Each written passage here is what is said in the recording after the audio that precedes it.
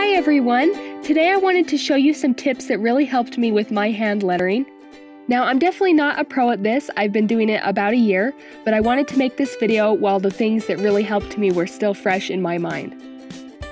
So the easiest way to do lettering is what some people like to call faux-ligraphy, where you just write a word out in cursive just like this, and you don't need to know how to do the brush strokes.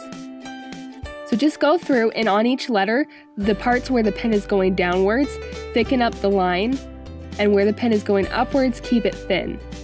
The great thing about this is you can use just about any regular marker for this. I'm using a Sharpie here just to show you that you do not need a brush tip to do this.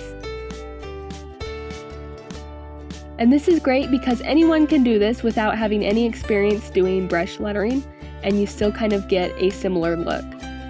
So that's it for the faux-ligraphy. Now I just want to quickly go over kind of a basic anatomy of the letters that you might find helpful when you're doing hand lettering. I suggest using graph paper or lined paper for this, but draw two lines. The top line is the X height, and the bottom line is the base line. Then draw a line above the X height, and a line below the base line. The very top line is the ascender line, and the very bottom line is the descender line.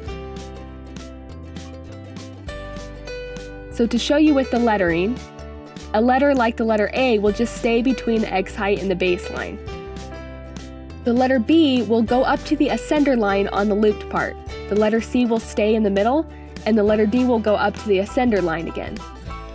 A letter like the letter G will go down to the descender line. So by now you can probably see how this works.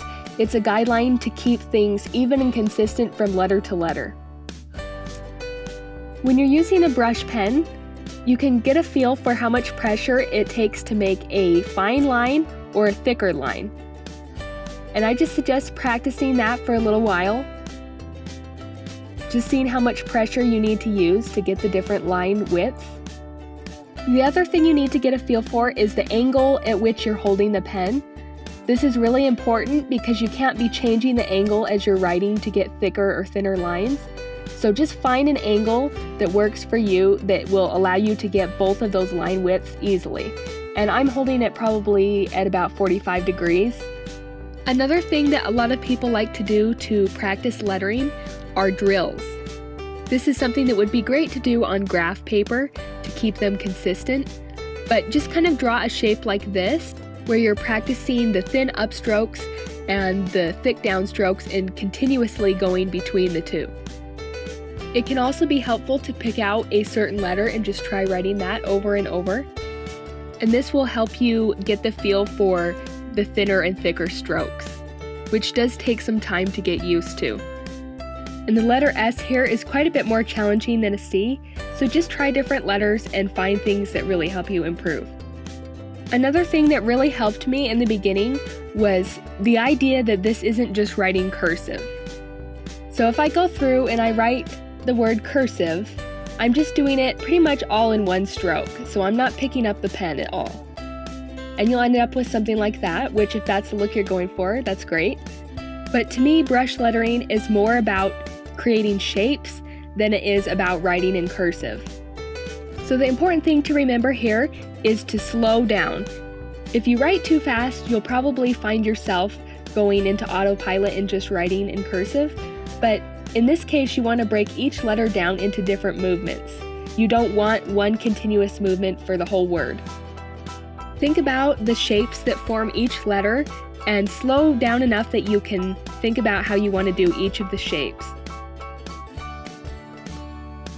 And this is really helpful also for making the word just look better overall, because you'll be able to decide where you want to position each letter as you're writing the word in a way that will keep things balanced.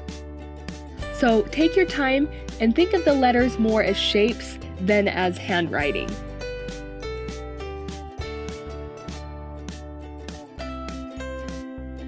So here I'm just showing you that I've broken the G down into two distinct shapes.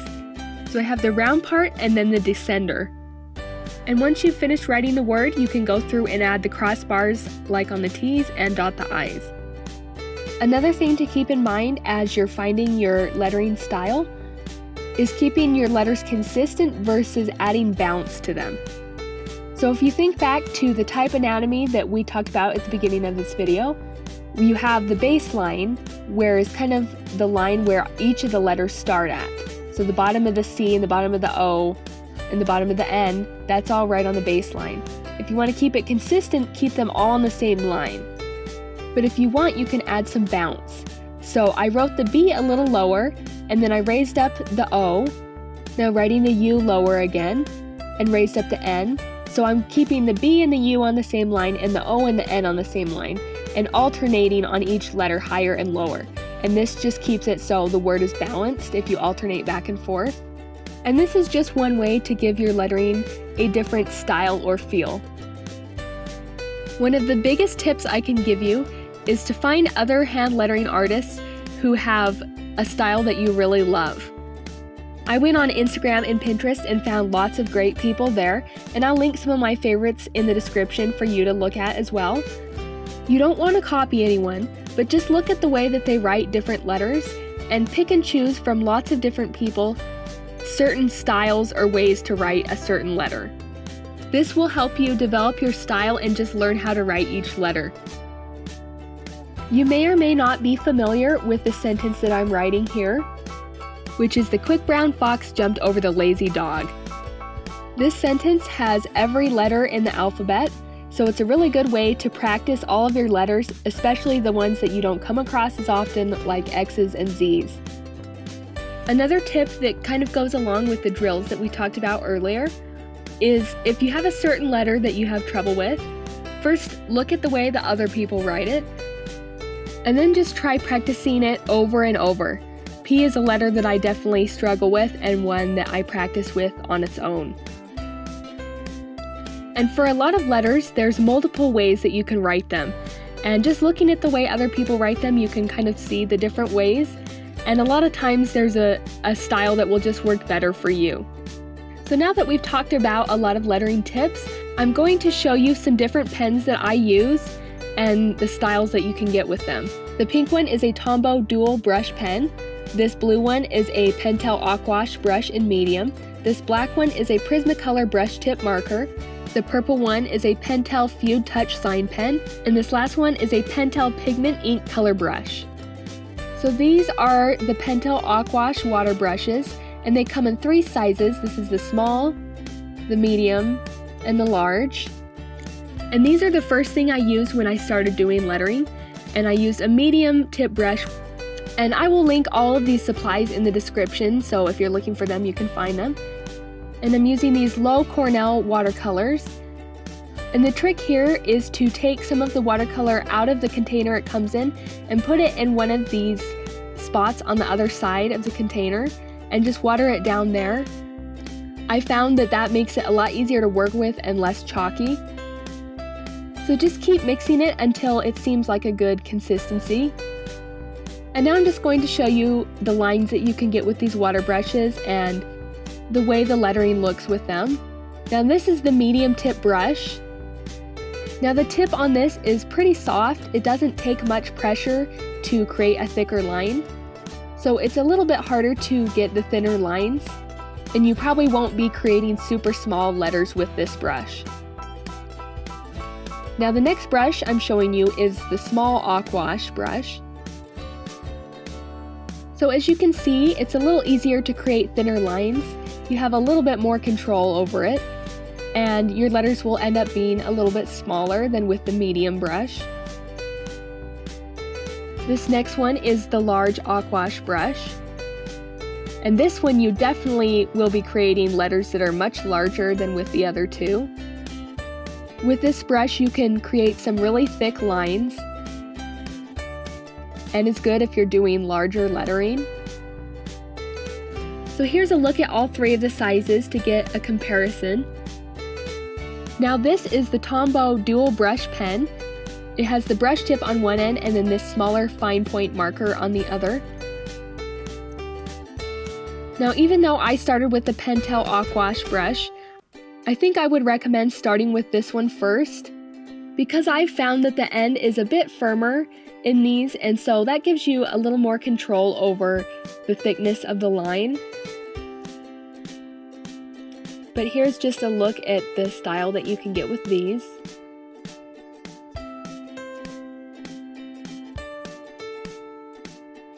And then comparing it with the others. This next one is the Prismacolor brush tip marker. And this came in a set. And this has a small brush tip, as you can see. And it has quite a bit of firmness, so that will give you a lot of control over the thickness of the line, but also make it so you have to press a lot harder to get a thicker line. And the letters end up being quite a bit smaller with this one, as you can tell.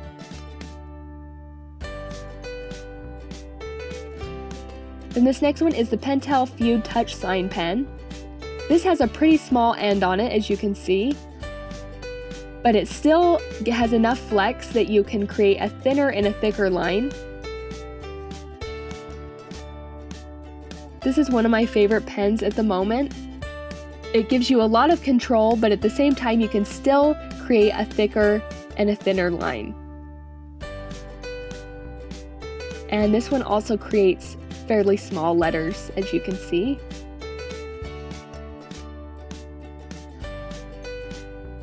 And then this last one is the Pentel Pigment Ink Color Brush.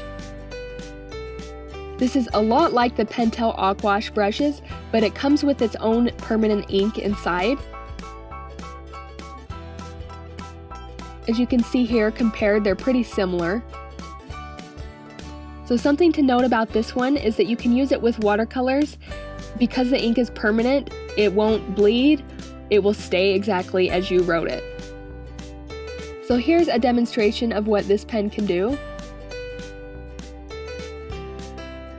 Something that I definitely noticed about this one is that you don't always get a consistent line out of it. If you squeeze it first, you can get more of a consistent line, but a lot of times you'll have kind of these little spaces and gaps. And if that's the look you're going for, this would probably be a good choice for you.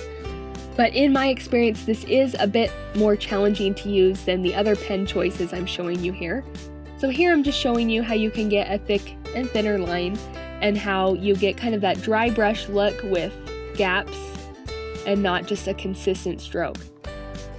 So another tip for your lettering is if you're having trouble, a lot of times on those upstrokes, because they're thinner and less pressure, they can become kind of wobbly because you have to lift the pen up more.